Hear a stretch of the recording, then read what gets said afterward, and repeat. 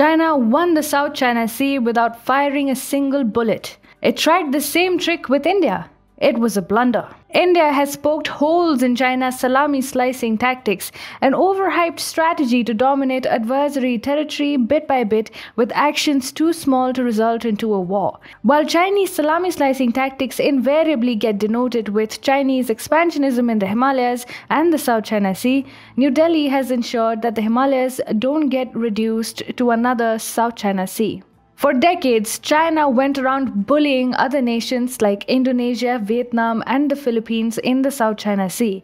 It took control of the entire region bit by bit without firing a single shot. But China has been given a bloody nose while trying to do the same against India in eastern Ladakh along the line of actual control, the de facto Indo-Tibetan border.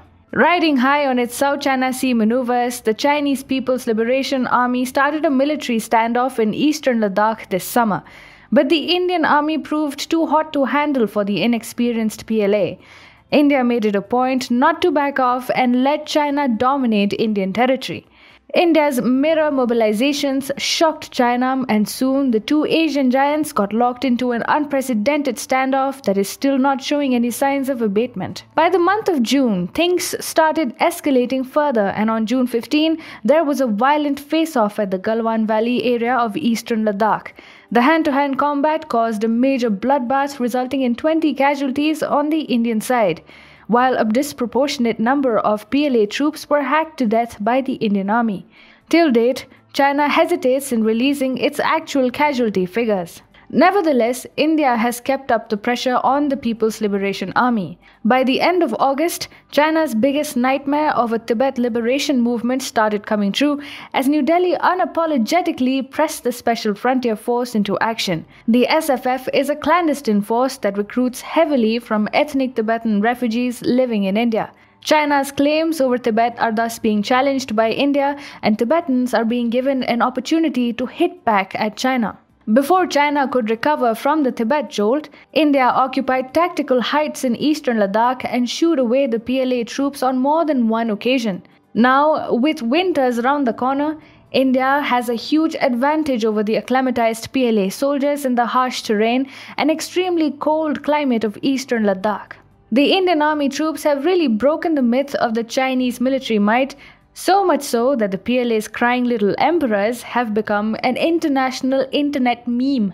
The Chinese PLA troops have been taken by surprise, which is why they fear facing the assertive Indian soldier in eastern Ladakh.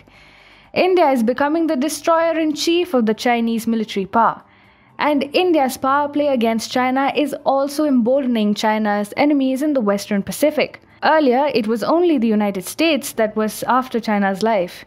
But now that India's domination of China has breathed life into the association of Southeast Asian nations, even countries like Indonesia are openly issuing threats to China. Chinese President Xi Jinping was infested with the Middle Kingdom syndrome when he thought that he could weigh down India in the Himalayas. But now, the Indian army has given his PLA a bloody nose. Xi can either back down and lose the famed Chinese military might tag, or still push ahead and get his soldiers buried in the Himalayan snow. As such, Xi Jinping is desperate to wear India down. But it is not going to happen. India has its logistics in place and enjoys much better connectivity to the remote standoff location in eastern Ladakh, with new road and infrastructure projects in the region getting unveiled.